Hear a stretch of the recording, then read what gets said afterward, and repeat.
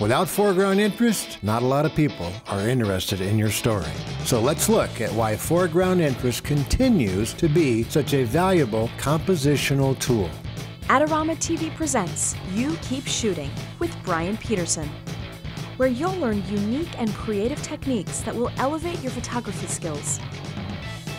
Here's your host, Bryan Peterson.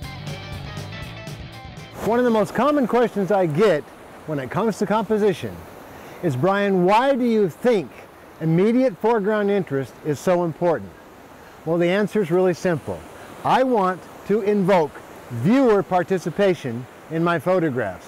When that picture hits the screen or it hangs on the wall, I want the person looking at that to feel as if they are part of that. Whether they are feeling it, whether they are touching it, whether they are smelling it, they honestly feel as if they're there. And you cannot do that effectively when it comes to wide-angle lens landscape photography, in my opinion, without the aid of immediate foreground interest. Hi, I'm Bryan Peterson, and I'm the author of Bryan Peterson's Field Guide to Understanding Composition. I'm here on the jewel of the islands of Georgia, Jekyll Island, and I've got a friend of mine, Barbara Marie Krause, who's a wonderful photographer, lives nearby on another island. She's going to be my jogger for this morning's photograph. Barbara, come on ahead. As she jogs through here, notice this first photograph right there. Take a look at that shot, and I want you to really think about it for a moment and ask yourself, why does this photograph work? Not that it does, but maybe you think it does. Sure, I planned it in such a way that she'd have a bright colored t-shirt on. That was deliberate. What I also wanted you to notice, though, is that there is really no immediate foreground in this photograph. As a result, it has a very snapshot appeal to it. How are we going to improve this? Let's find out.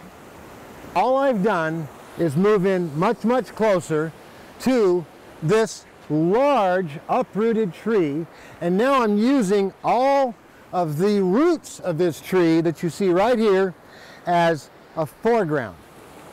To make this photograph work in terms of overall sharpness, I'm using f/22. My usual setting, the focus distance scale at 1 meter, as you can see right here. I'm at a full frame D800 camera. I'm at 17 millimeters of my Nikkor 17 to 35 millimeter lens. All that we have to do now is bring our jogger on through, and again, notice the difference as you'll see here momentarily. Come on through, Barb. And at the right moment, we are going to shoot her now. Take a look and look at the difference between these two photographs side by side. The difference is clear. Immediate foreground interest evokes a greater sense of viewer participation.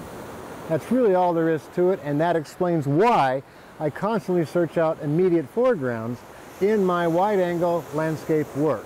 Here are some more examples where immediate foreground interest was key to the success of the overall composition. Hey, until next time, this is Bryan Peterson reminding you, you keep shooting.